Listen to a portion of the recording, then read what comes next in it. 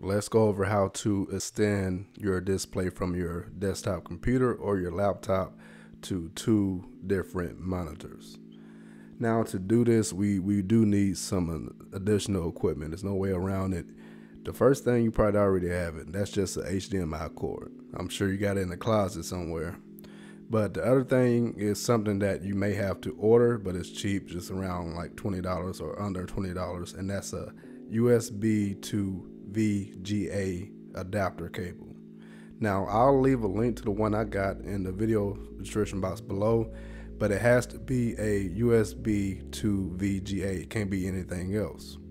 Now usually when you get these, it comes with a instruction manual, and more importantly, it comes with the instructions to download the driver. So once you plug it up, you have to download the driver. So you'll plug in one monitor with the USB to VGA cable with the driver you installed, and plug in the other one with the HDMI cable. Once you have both these plugged in, the next step is to change some settings. You can go to the settings by right-clicking anywhere on the desktop and go to display settings. That's a shortcut, but the normal way is to go to the Windows icon on the bottom left-hand corner, go to the settings, and then go to system, and from system go to display.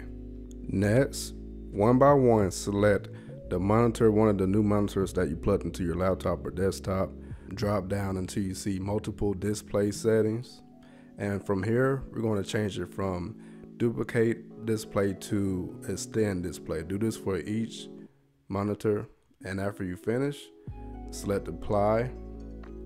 And when you select apply, you can reorganize the way the displays are in real life, so you just have to line it up the way you have it lined up in real life, and then select apply to save the changes. And if you need to, select the identify option to figure out which screen is which.